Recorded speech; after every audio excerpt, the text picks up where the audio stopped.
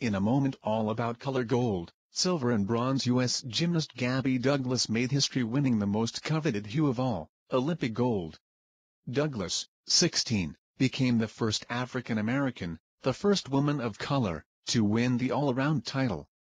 Douglas led from start to finish, topping Russia's Victoria Kimova. The U.S.'s Ailey Reisman finished fourth. In her final event, the floor, Douglas began her routine to cheers of "Go Gabby."